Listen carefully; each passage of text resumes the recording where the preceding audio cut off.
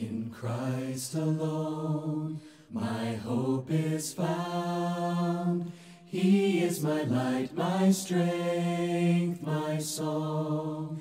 This cornerstone, this solid ground, firm through the fiercest drought. Welcome to our Sunday afternoon virtual lesson. So glad that we are able to join each other in this way to spend time in God's Word. You may be using this at work during a break. You may be using this because you are between work schedules and maybe you couldn't make it to a morning service or an evening service or a small group, and you're using it that way. Maybe as a family you're gathered together and you're going to watch this and study and learn together. Maybe you're using this as a discussion starter for a small group. And I think those are great ways to use this, and I encourage you, if you're not using it, to use it that way.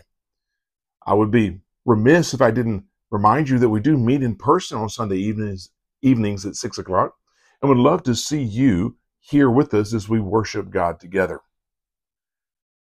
We have been looking at defending the faith. We talked about digging deep into God's Word so that we can defend ourselves. We talked about building a strong foundation on Christ and on His Word. Not just hearing, but doing. Not just saying, oh, that's good, but putting it into action. And then this morning we talked about having a wall of faithful friends around us that can help us stay faithful, that can protect us, that can provide for us, that can be there for us. We talked about that true friend that is Jesus. And then we challenged ourselves to be the friend that we want to have. How do we do that? That's where this evening's lesson comes in. We learn to love one another. Loving one another. There are a lot of songs in the secular world about love. Loving a significant other. Love that's unrequited. There are stories about love. There are songs in even the world about loving those people around you. About being a friend. And there are songs in the Christian songbooks, the Christian hymnals, that talk about love and what love is and loving one another and loving God. But what does love really look like? What's expected of us? The Hebrew writer says this, Hebrews 13 and verse 1, let love of the brothers continue. Peter says it this way in 1 Peter 1 and verse 22. Since you have, in obedience to the truth, purified your souls for a love of the brothers without hypocrisy, fervently love one another from the heart. John says this in 1 John 4 and verse 7, Beloved, let us love one another, for love is of God, and everyone who loves has been born of God and knows God. The one who does not love does not know God, for God is love. Love. There's something very important about this loving one another as Christians. What does it look like? What is this love? Well, love is, according to Jesus, a demonstration of discipleship. At its basic core, that's what it is. In John chapter 13, verse 33, he says, little children, I am with you a little while longer. You will seek me.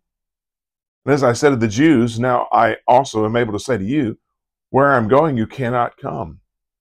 A new commandment I give you, that you love one another, even as I have loved you, that you also love one another. By this will all know that you are my disciples, if you have love for one another. It is a demonstration of being a follower of Christ that we love followers of Christ, that we show that compassion, that care, that love. He says that John says it this way in 1 John 3 and verse 14. We know that we have passed out of death into life because we love the brothers. The one who does not love abides in death. Love is a demonstration of spiritual life. We're not showing love to our brothers and sisters in Christ. We're not showing love to fellow disciples. If we're not loving one another, are we really living spiritual life? Or are we still dead, spiritually speaking? It is, as John says, as we've already seen, a reflection or demonstration of our relationship with God. Let us love one another, for love is of God, and everyone who loves has been born of God. He who does not know God, for God is love. Do we really have a relationship with God if we can't show love that God showed? Love. How does love demonstrate discipleship, spiritual life, and a relationship with God? I think we need to be reminded that is a characteristic of God. We need to be reminded, I should say, of the characteristics of godly love. Look at Romans chapter 13, verse 9.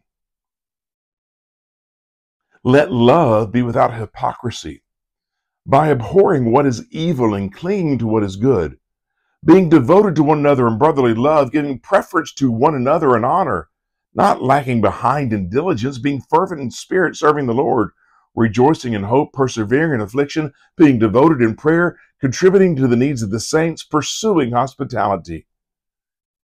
Godly love is genuine, it's affectionate, it's outperforming, it's fervent, it's patient, it's compassionate. It does not rejoice in evil, but rejoices in good. Paul will say that in another book. But it's not that type of love of the world. Godly love is different.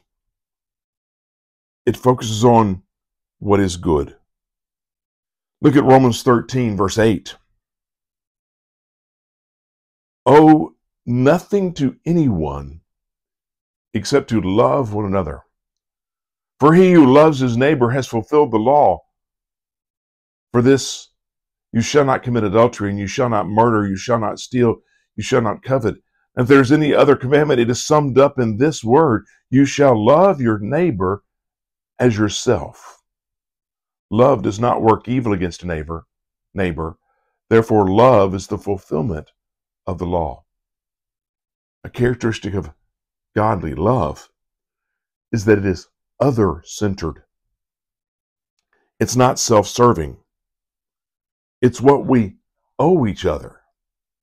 Loving our brothers and sisters in Christ, loving the disciples, is our obligation.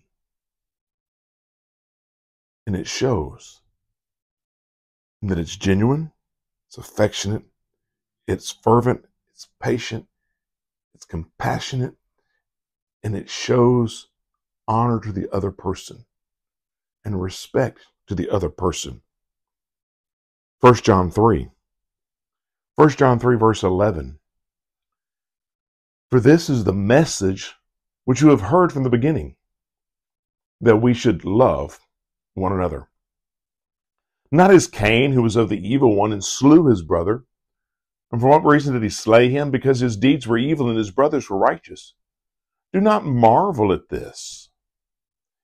If the world hates you, we have passed out of death into life because we love the brothers. The one who does not love abides in death.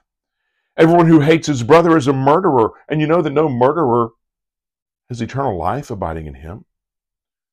By this we have known love, that he, Christ, laid down his life for us, and we ought to lay down our life for the brothers. Whoever has the world's goods and sees his brother in need and closes his heart against him, how does the love of God abide in him? Little children, let us not love with word or with tongue, but in deed and in truth. Godly love is selfless. Godly love is sacrificial. Godly love is visible, it's seen. Because it acts lovingly and compassionately and genuinely for the benefit and toward others. I want to look at a few examples of love. I think maybe that will help us see what godly love is like. I want to go to the Old Testament for a couple of these. I want to go to Genesis chapter 13, verses 8 and 9. Genesis 13, verse 8 and 9. See if you don't see love in this picture. So Abraham said to Lot, Please let there be no strife between you and me, nor between my herdsmen and your herdsmen, for we are brothers. Is not the whole land before you? Please separate from me. If I go to the left, if you go to the left, then I will go to the right. Or if you go to the right, then I will go to the left. Do you see Abraham's love for Lot? He's giving Lot the choice. And he's going to do what he has to do with what's left. In a worldly state, it doesn't make sense that Abraham, the elder statesman, the leader of the family, would give the nephew the choice. But he acted in love toward Lot. Now, we know that Lot's decision wasn't always wise, and we know the results of some of that. But I want to see the love that's there. Do I love people enough to sacrifice? Look at 1 Samuel 18, verse 1. 1 Samuel 18, verse 1. Now it happened when he had finished speaking to Saul that the soul of Jonathan was knit to the soul of David, and Jonathan loved him as his own soul. And Saul took him that day and did not let him return to his father's house. Then Jonathan cut a covenant with David because he loved him as his own soul. And Jonathan stripped himself of the robe that was on him and gave it to David, and his armor and his sword and his bow and his belt. You see the love for David that Jonathan had? He saw him as a kindred spirit, I think is a word we might use. He saw him as that brother he wanted, that friend he needed. And in love, he gave of his own stuff that was his as right as a prince of the nation. But he gave of himself to David. As you continue to read the story of Jonathan and David, you'll see that theme over and over again, this love that they would show and demonstrate for each other in sacrificing for each other in various ways. That's the love that's godly love. Look at 2 Timothy chapter 1 and verse 16. Paul says, the Lord gave mercy to the house of Onesiphorus, for he often refreshed me, was not ashamed of my chains. But when he was in Rome, he eagerly searched for me and found me. The Lord grant him to find mercy from the Lord on that day. And you know very well what services he rendered at Ephesus. Paul says, you want to see love in action? Though he doesn't use those words, he's telling us, you look at Onesiphorus. You look at how he loved me, how he was not embarrassed of the fact that I was in prison. In fact, I was in prison and he came and he sought me out to make sure everything was okay. And by the way, you also know what he did for the church at Ephesus. You want to know what love is? Paul tells Timothy, look at Onesiphorus and tell everyone else about him. So they learn to love. In 1 Thessalonians 4, verse 9, Paul uses these words. Now concerning love of the brothers, you have no need for anyone to write to you, for you yourselves are taught by God to love one another. For indeed you do practice it toward all the brothers who are in Macedonia. But we urge you, brothers, to excel still more. I share that because you may be saying, well, I do love people. I do give. I do help. I am loving. And I would say, great, wonderful, fantastic. That's who we're supposed to be. But I would say to you the same thing that Paul is saying to the Thessalonians, the same thing he's saying to me, and the same thing I'm saying to me. Great. Do better. Do more. Be more loving. Be more friendly. So that we can surround ourselves with a wall of faithful friends. So that when the attacks of the enemy come, and they will, we have people standing side by side, back to back, facing the enemy and warding off the attack. I need you. You need me. So we can fight together for what is right. Let's go to God in prayer. Dear God, our Father in heaven, we thank you for this day. We thank you for the love that you showed us in sending your Son. We thank you for the love that is seen in the good news, the gospel, the grace that is the salvation we have through him. Father, we thank you for your love, and we ask that you help us to learn to love like you love, and to show that love to our brothers and sisters so that we can stand side by side and back to back to face the enemy head on. Father, sometimes it gets difficult to live a life in a world that seems to be against us. But Father, I'm thankful for friends who have been there when I needed them. And Father, I pray that I have been there when my friends needed me, and that we will all grow in our love. This in Jesus' name we pray. Amen. Thank you again for joining me and allowing me to spend this time with you. I look forward to these lessons. Hope you do as well. Until the next time we're together, my prayer is, as always, that God will bless your day.